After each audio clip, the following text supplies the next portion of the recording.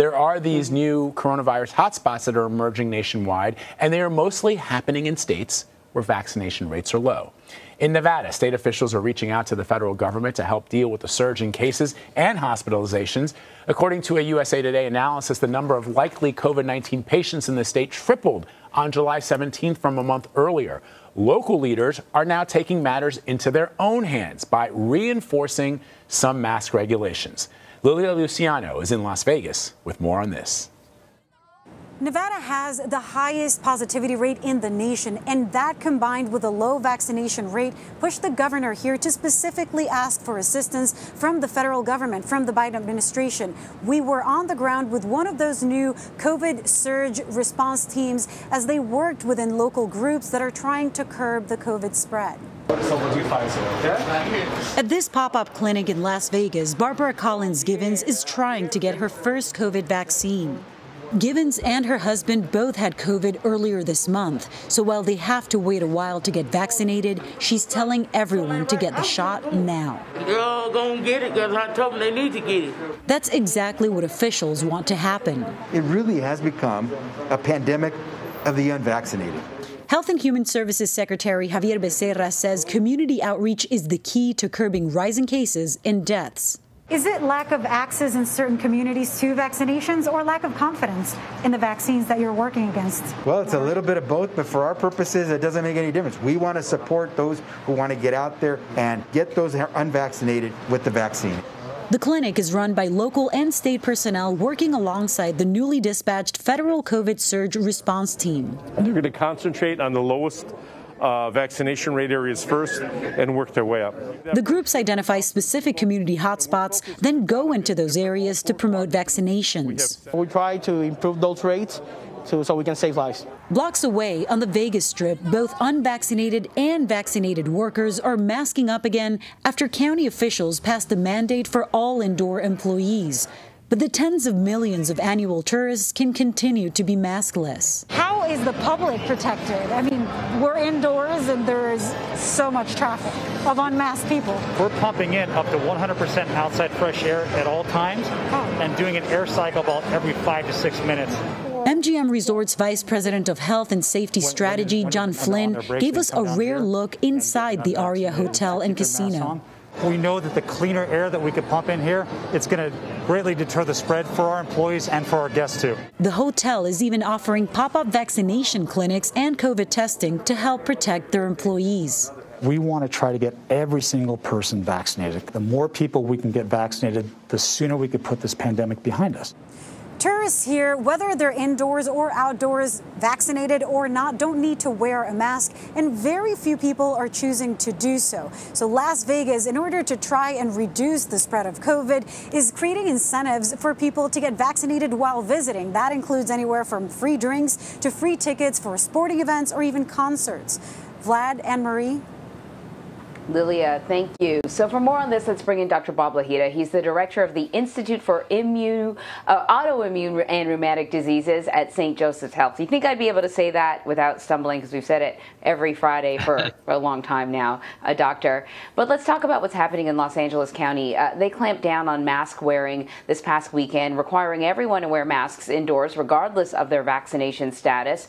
But federal officials say that they're not ready to sort of bring back any sort of mask mandates. Not that they could do that federally, but in terms of their guidelines, they're not willing to do that. Do you think that maybe the CDC should change its guidance, just, err on the side of caution? Yeah, I think that the guidance is really tough because we have a lot of complacency, as you seem to indicate. We also have a lack of confidence, so the hesitancy has gone through the roof in those who do not want to be vaccinated, and assays have, groups have been examined with regard to their attitudes, and their attitudes are, well, I'll take my chances. And I guess those are people who don't realize how serious this situation can be in the hospital or in the intensive care unit. So it is a big problem in that regard, and we'll never get to 70-75% vaccination if people believe that and they are continued to be complacent. They have to have confidence, and one of the things that the president is going to do is push, I guess, the FDA to try to get these officially approved Because what I'm hearing in the clinic and in groups is that this is not an FDA-approved vaccine, and therefore I don't want to take it until it's approved officially because it's still experimental. Yeah, Dr. Bob, it's such an interesting point because, you know, at the end of the day, people who choose to not become vaccinated, oftentimes you hear from certain states where we see that the vaccination rates are low, you hear people saying, well, we don't want to go back to any of these mandates, right? We don't want children to have to wear masks. We don't want to have to wear masks when we go to restaurants or to a concert.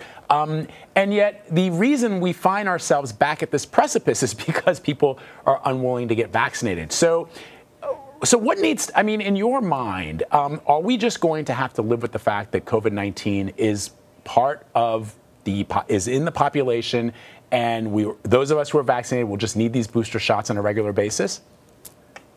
I think, Vlad, that's what I have been saying. I think that this is going to become an endemic virus. It's going to be with us forever and ever. It's never really going to go away, just like the flu is with us every year. We get our annual flu shot. I think we're going to have to get our annual COVID shot. Maybe they'll be tied together with the influenza vaccine in the same injection so that people will either agree or not agree to get the shots together. You'll know that certain institutions like universities and hospitals, and we see that here in the New York area, that the hospitals require or mandate that you be vaccinated in order to work, which makes a lot of sense, actually. And it's not really an infringement on personal freedom. It's really a public health matter. Let me ask you a question about, schools starting up, and Boston and Atlanta, they're going to be requiring students to wear masks in class.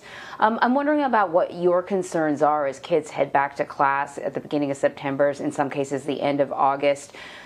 Kids under the age of 12, they're not eligible for the vaccine. Should kids keep masking up, keep distancing? Should they keep many of the restrictions that were in place during the school year for the kids who were in the classroom? Do they need to stay? Well, the CDC, the American Academy of Pediatrics, is saying that all children below the age of 12 should wear masks because they're not vaccinated. I'm told that the vaccinations for those under 12 are going to appear probably before the end of the year, but that's well into the school year. The honor system of understanding that a parent will say, well, my kid has been vaccinated above the age of 12, that we have to trust. And so we're saying that children in schools do not have to wear masks. However, below the age of 12, the American Academy of Pediatrics is saying, yes, they do have to wear masks. The CDC says no. The incidence of infection in little children is very, very low. The question here, and I'm sure it's very rare, is whether these little kids can transmit the virus to others, older children, brothers and sisters, or parents, or teachers, secretaries, and ancillary people within the school system. That's the question. Dr. Bob, on Wednesday, President Biden said full FDA approval of COVID-19 vaccines could happen this fall. What would that mean for the nationwide vaccine effort, specifically for folks who are vaccine hesitant, who say one of the reasons that they are hesitant is because it hasn't received the FDA approval? And also, what would it mean for businesses and institutions? One doctor suggested to me earlier today that it could mean that companies can become stricter in allowing people who are not vaccinated to not be on the premises of a building or an organization. Yeah, I consulted with the legal experts, and they said, as you say, Vlad, that if it's approved by the FDA, then they can mandate that people in businesses and indeed in schools as well be vaccinated. Right now, there's a lack of confidence among people, certain groups of people who feel that if it's not FDA approved, it's not good, it's experimental. And that's simply not true. But that's the way people feel, and that's an excuse. It may be just an excuse that people are giving not to get vaccinated. But we've made the vaccine convenient. We want to attack that complacency where I just don't care. If I get the disease, I get the disease. Those people are unrealistic. And finally, confidence, which is what the FDA approval will do. And we hear from a lot of people that FDA non-approved, I'm not taking it. All right, Dr. Bob Lahita, as always on a Friday. Dr. Bob, we thank you very much. Have a wonderful weekend. Thank you, Vlad.